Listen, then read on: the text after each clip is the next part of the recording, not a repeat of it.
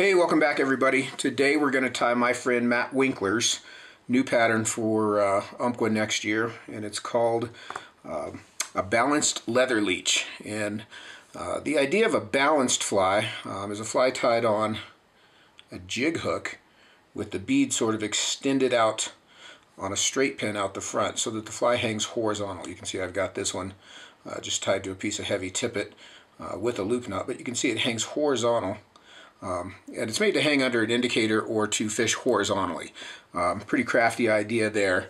But what Matt has sort of kicked up a notch is this slinky little Ultrasuede tail that he's added to sort of a conventional mohair leech pattern. That is super wiggly, really good action on that, and a very simple tie as well. So we're going to start with an Umpqua XT500 jig hook, and this is a size 10 that we've got here. This is a barbed jig hook, and I tend to like these barbed hooks just because it's not that I don't pinch them down, but the barb allows me to hang a dropper off of it as well, if need be. It's not something I necessarily do with this pattern, but if I needed to, I could do it with this jig hook with the barb. So what we're going to do is we're going to start with a Dressmaker pin, and what I've done here is just sort of measured, see if you can see my little notch there, you can see back by my fingers. I've sort of measured about how long this needs to be. I want this to extend off the front of the upright here about another half a shank or so. So I've made a little notch there, and I'm going to come in and I'm just going to chop that off with a pair of wire cutters.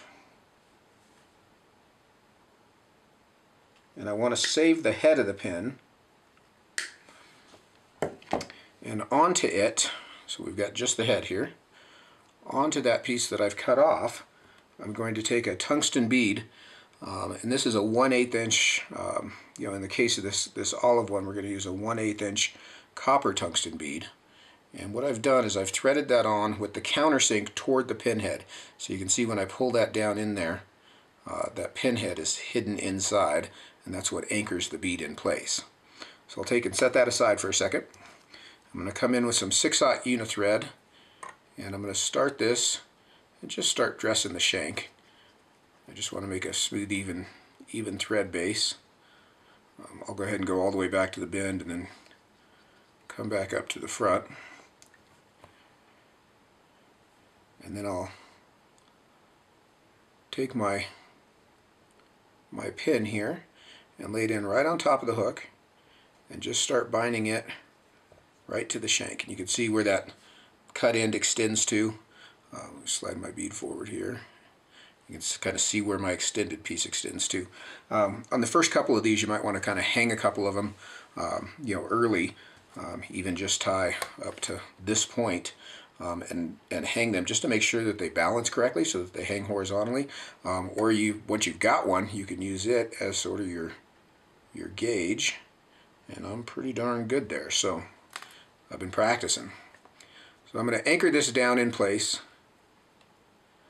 jump off the end of that pin, come right back up to the front, and then when I get to the eye, I'm going to jump over it and wrap right up to the back of the bead. And at the back of the bead, I'll make a little thread dam here. So we're just going to make a wedge of thread to kind of pinch that bead in place up against the head of the pin.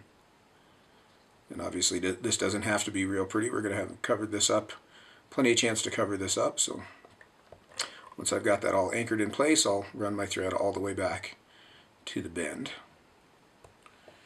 like so. Now for the tail, this is a piece of what Matt calls leech leather, which is dark olive Ultrasuede.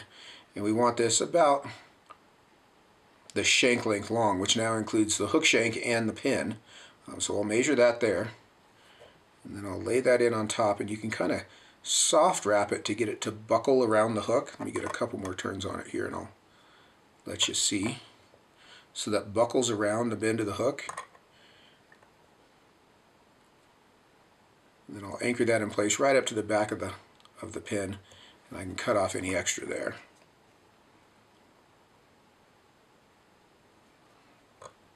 So we've got our tail in place. And now I'm going to come in and I'm going to make a dubbing loop. And in the case of this dubbing loop, this is nothing special here. I'm going to make about a 6-inch long dubbing loop. Cross my thread over and capture that. And then I'll bring my thread right up to the back of the bead.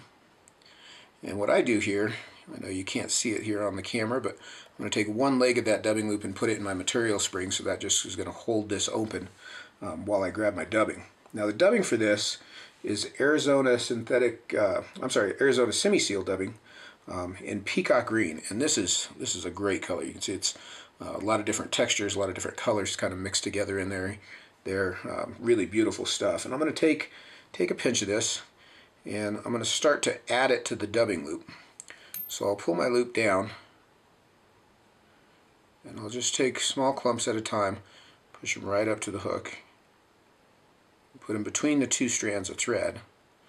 And you want to do this fairly sparsely. It's easy to overdo it. And you want to try to avoid any clumping as well. Spread that out just a bit. We need one more little pinch in there.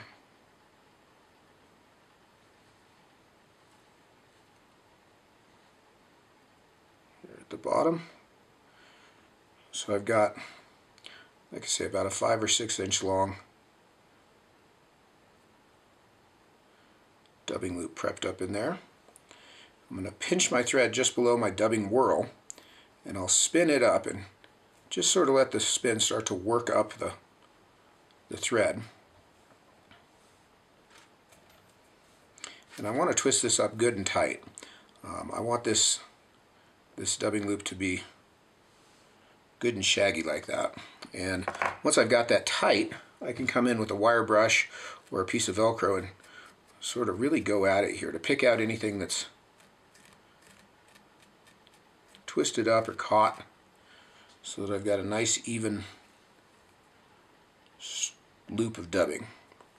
And I'm going to use the bare thread here at the base to kind of work back right to the base of the tail. And then I find the easiest thing to do here is, rather than think of wrapping this one turn right in front of the other, I like to spiral it out just a bit. So kind of think of palmering more so than butting the turns one next to the other. I'm just going to start to wrap this dubbing loop forward. And you can see I sort of comb the fibers back out of the way as I go, right up to the eye of the hook. And then once there, I'm going to jump around, and I'm going to come in front onto the pin. And I'll just continue wrapping as if I were on the shank. And if you've done it just right, which it appears I have, I'm going to run out of dubbing right up here behind the bead. If you aren't that lucky and you still have some dubbing in there, you can hang your dubbing whorl and just let that thread unwind and pull out the extra. But since I'm good here, I'm going to go ahead and tie that off with a few turns and clip that thread out and sweep everything back and just build a little neck there behind that bead, and I can come in and whip finish there. So that's the tying process on the balanced leather leech. We're going to come in and brush him out a bit. You can see how shaggy he is. We're going to brush him out a little bit more and kind of get him a little bit more streamlined here. I'll grab my brush and we'll get right to it. So I'm going to come in and start sweeping all of this dubbing back toward the bend, and fairly aggressively. I actually like to kind of go even against the grain a bit to make sure that I get anything that was trapped out. Make sure you go all the way around the hook.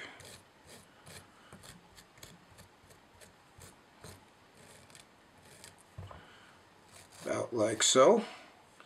If you've got anything extra long, you can come in and trim that out. We really don't have too much here, but you know, rather than come in at a straight angle, I like to kind of sweep things in to keep that sort of leechy shape.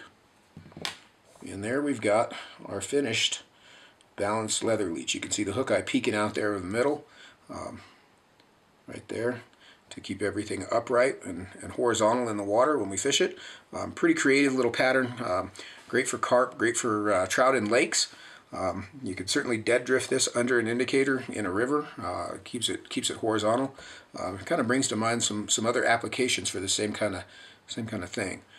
Matt's a pretty creative guy. He catches much bigger fish than I do, and he knows his stuff. So when he's got a secret little pattern and I stumble onto it, you can bet I'm gonna tie a few up. So give these a whirl. See what you think. If you're a stillwater guy, you're gonna love it. If you're a carp guy, you're gonna love it.